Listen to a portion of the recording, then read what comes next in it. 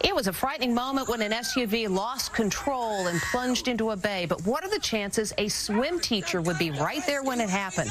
Well, he saved the day. And as Les Trent reports, before he dove in, he removed his prosthetic leg. A heart-stopping moment. He got to get out the car. The driver is trapped. His car is sinking. The guy has to get help, too. Ow! Out of nowhere, total strangers jump into the water. Look at them go. And this guy, who's way ahead of the others, has only one leg. He's out! He's out! Look at these great heroes. The drama unfolded here at Hudson Park in Bayonne, New Jersey. The hero with one leg didn't hesitate a moment. He took off his prosthetic leg and leaped into the choppy waters, leaving bystanders awestruck by his bravery. They were waiting at the shore to pull the drowning man out of the water. Come on, man.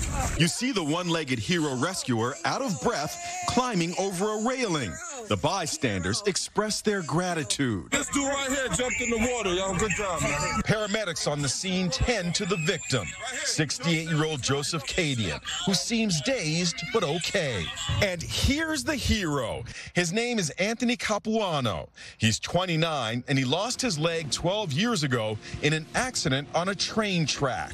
Show me your leg and tell me what you had to do. So, well, from the pants that I was wearing, this is like a suction type of leg. Yeah. So literally, I would just like take it off, and then I just pulled it off, and I pulled it from my pants, and I just swam. And if you think this story is filled with miracles, here's another one.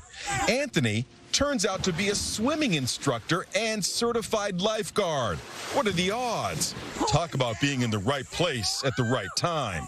He was working out nearby when he spotted the drowning motorist. I got to him, and I told him, like, he was like, I can't swim, and I was just like, I'm a lifeguard, it's okay. And I was trying to explain to him how to float, and I showed him, like, what you're supposed to do. You put your head back like this. Hey, heroes, heroes. Anthony says his instinct kicked in without a second thought. And one thing that I would tell people to take away from this, like, everyone should learn how to swim. Look at these great heroes. Anthony, you are hero number one. The driver was not injured. Officials are looking to see if there was an issue or malfunction with the gas pedal.